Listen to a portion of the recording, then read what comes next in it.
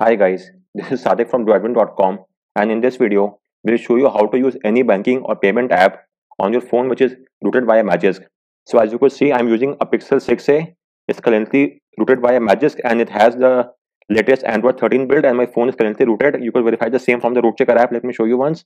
So my phone is currently rooted and I am trying to use the iMobile payment app from ICICI Bank, and as you could see, as soon as I launch the app, it's saying my device is rooted and they have stopped the mobile banking service on my phone.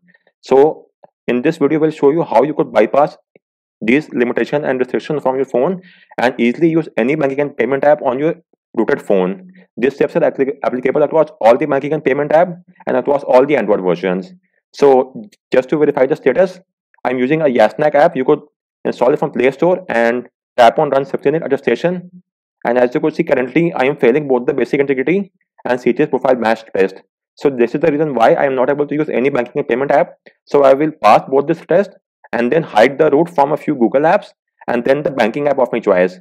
And once that is done, we will then be able to use the banking app without any issues. So on that note, let's get started. Please take a backup of all the data on your phone just to be on a safer side. So first off, launch the Magisk app, then go to the settings menu. From here, tap on hide the Magisk app.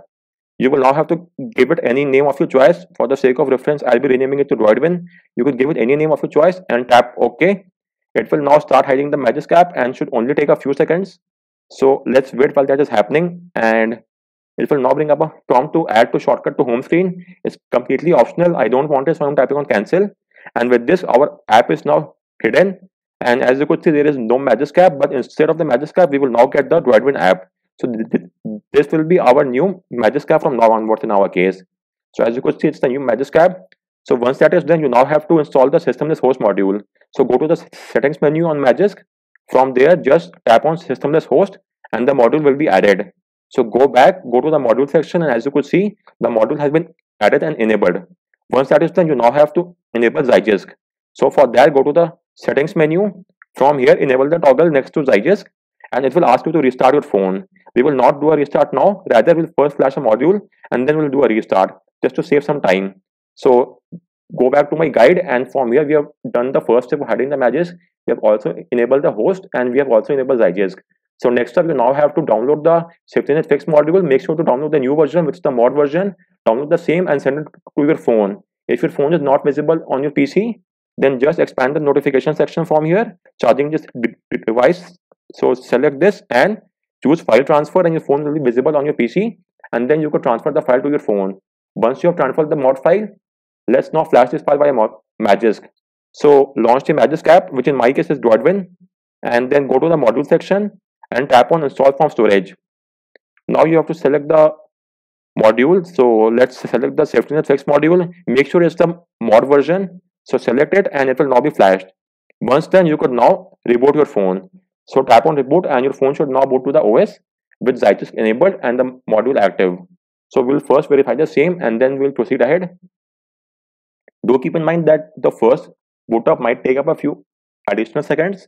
That's completely normal. It's only for the first time usage. From subsequent usage, it will not take that much time. Anyways, let's wait for the time frame, and our phone should now boot to the OS within a few seconds. And once that is done, we'll now have to hide the root from a few Google apps and the banking apps, and then we have to remove the data of those apps, and then the task stands complete. Anyway, let me now unlock my phone and let's now launch the Magisk app. So this is my Magisk app. So if I launch now and if I check out the section next to Zygisk, is showing as yes. So this means Zygisk have been enabled. Likewise, if I go to modules, you could see that the SafetyNet Fix module has been flashed and is activated. So once that is done, you will now have to go to the Magisk homepage, then tap on the settings icon and now tap on enforce deny list. Once you have enabled this, then tap on configure deny list. Once you are under the deny list section, you now have to hide the root from a few apps. So let me show you those apps. So the 4 apps are the 4 Google apps. These are the Google Play Service, Google Play Store, Google Service Framework, and Google Play Protect Service. So first off, let's hide the root from following 4 apps. So once you are under the deny list section, just a minute, make sure to enable the toggle next to enforce the deny list and then go to this deny list. Then tap on the waffle icon at the top right and check mark show system apps. Once that is done, let's now hide the root from the following 4 apps. First off is the Play Service. So let me search for that. Just a minute. So check mark it and make sure to enable all its toggle, not just one toggle, but enable all the toggle, as you could see. So with this, we are done with Play Service. Next is the Play Store. So let's do that as well. And again, expand it and enable the toggle next to all its service. After this is the Google Services Framework. So let's search for that services framework. And it will be right here itself. Just a minute. So this is the services framework app. Again, expand it and enable the toggle next to all the services. Finally, is the Google Play Protect service. So let's search for that as well. So expand it and enable the toggle next to all the services. So with this, we have enabled the toggle next to Play Service, Play Store, Service Framework, and Play Protect service. So now we have hidden the root from all these 4 apps. You will now have to hide the root from your banking and payment app of your choice. So in my case, it's the iMobile app. Let me search for the iMobile. So expand your banking and payment app and now enable the toggle next to all the services. As you could see, the second one is the root detection service, but still let's enable the toggle next to all these 3 services. Once that is done, you will now have to remove the data of all these 4 apps. So let's start off with the process. To go to the settings menu.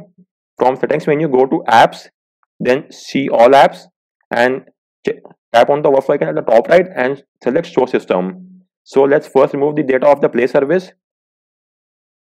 Just a minute. Select the Play services, then go to storage and cache section, then tap on manage space and tap on clear all data, then tap on OK. Next up, it's the Play Store. So let's search for the Play Store as well. So let's now make a search for the Play Store. So now go to Google Play Store and go to storage and cache section, tap on clear storage and tap on delete. With this, we have also removed the data. Now is the Google Service Framework. So search for the Services Framework app.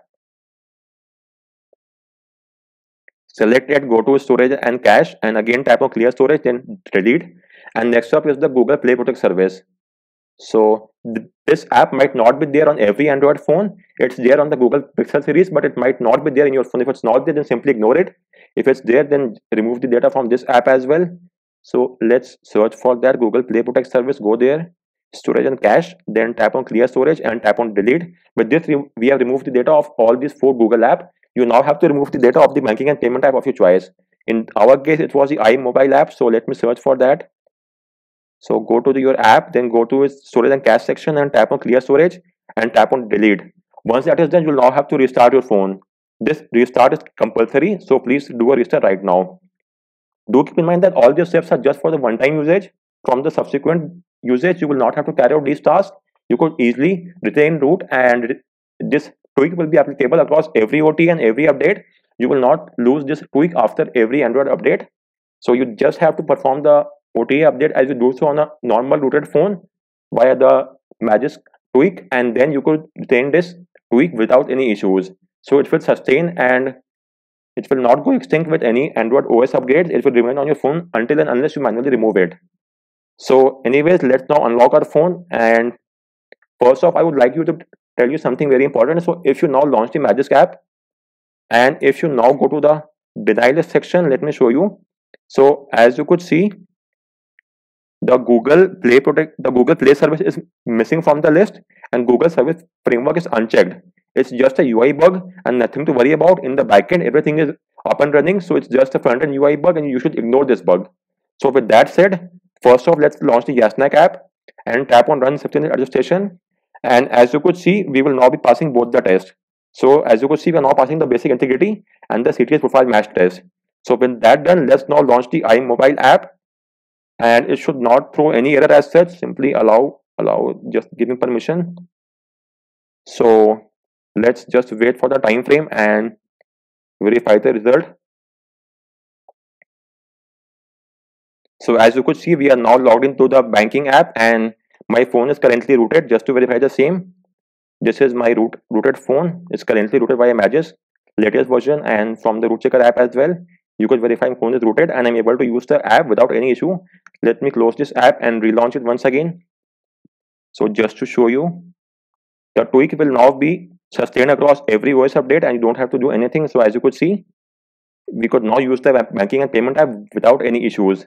So guys, on that note, I round off this video. If you have any queries, do let me know in the comment section, and please like this video and subscribe to the channel for more tips and tricks. Thanks a lot for watching.